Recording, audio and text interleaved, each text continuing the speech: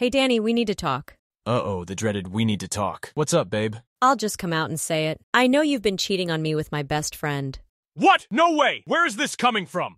My gut, and my gut never lies. Your gut? Are you serious? Dead serious. My gut has a PhD in boy behavior. Come on, Sarah. You can't break up with me over your gut feeling.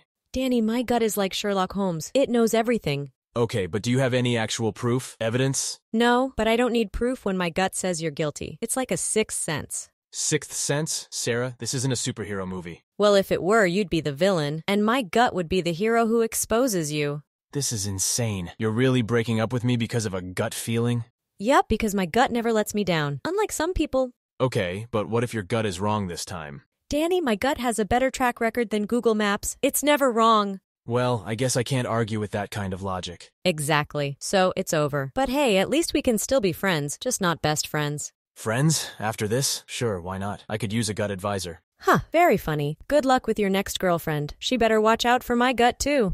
Thanks, I guess. Goodbye, Sarah. It's been interesting. Later, Danny. And remember, my gut will always be watching. Hey, sweetie, guess what? You're right, you weren't cheating on me. I just had to poo really bad from the school cafeteria tacos. Hello? Hello?